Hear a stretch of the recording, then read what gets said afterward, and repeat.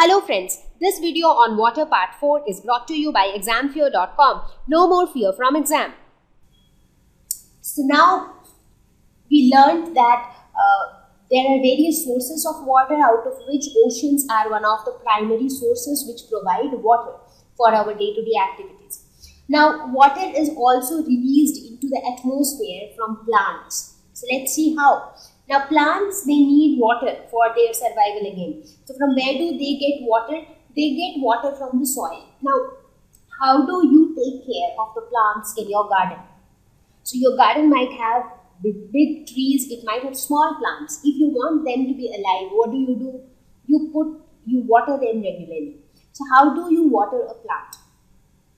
So when we water the plants, we tend to put a lot of water to the soil.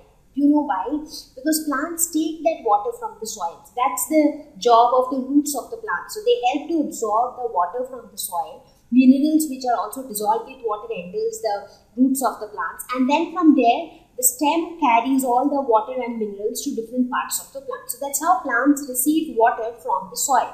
Now why do plants need water? They need water for photosynthesis. We have learned about photosynthesis. It is the process by which plants prepare their own food in presence of light. What do?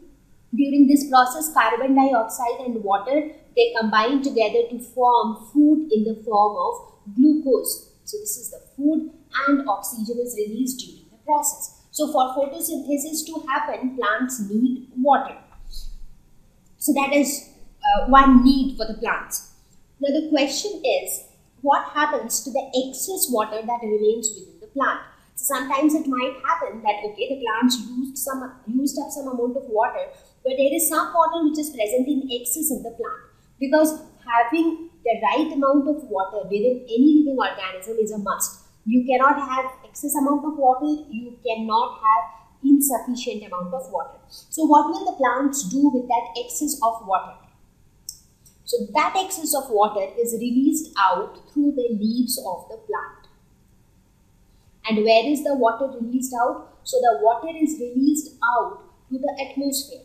And how is it released out? Again, that water which is released out to the atmosphere again goes to the atmosphere in the form of water vapor.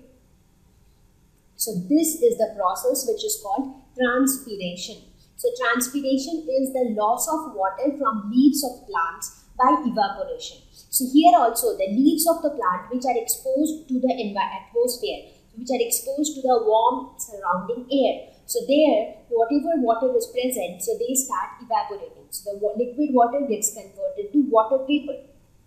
And this process is called transpiration. Now, how water is released from the leaves of the plants? So the leaves contain very tiny pores which are called stomata. So we will talk about stomata a little later. So here we see that water is released as water vapor to the atmosphere. So this is important. So what you have in the surrounding air is water vapor. So you see, there are a lot of things on this earth which contribute in adding water vapor to the atmosphere. One thing that we learned about is the oceans. So by evaporation of the water from the oceans, a lot of water vapor is coming to the atmosphere. Again, by the process of transpiration, a lot of water vapor is coming to the atmosphere from plants. Now, there are many advantages associated with transpiration. First thing is, water is being pulled up from below due to transpiration pull. So that's very true. That's because when the water in the upper surface of the leaves, they move out, so vacancy gets created on the upper surface. So what happens? Water from the inner leaves are pulled above. Similarly, the same pull exists, and finally that pull allows the roots to take up water from the soil. So this entire pull effect is called transpiration pull, and because of this transpiration pull, roots are able to absorb water from the soil, because it needs a lot of force to do something against gravity. So when you throw an apple, what happens? The apple falls towards the ground. So the apple falls in the downward direction. But if you want that object to move in the upward direction, you really need to apply some extra force. and that extra force here is being created by this transpiration pull. Because of the process of transpiration, the water is being always pulled in the upward direction. So as a result, the roots also fetch in water from the soil. So that is the most important advantage of the process of transpiration. Secondly, it cools the plants in hot weather. So have you ever seen that during summer season you don't feel like drinking hot water? So what you often do is, for those who cannot afford a refrigerator, what they do is they take an earthen pot and start storing water in them. And you will see it for yourself that the water inside that mud pot is a lot cooler than that of the normal water. So how does that happen? That happens because that earthen pot, it contains a lot of tiny pores over it. So due to the presence of those pores, tiny droplets of water always tend to come out of those pores. So they create a cool surface on that earthen pot, which results in cooling of the water inside the pot. So the same thing happens here. Here also those pores are present on the leaves, and the pores which are present on the leaves, those pores are called stomata.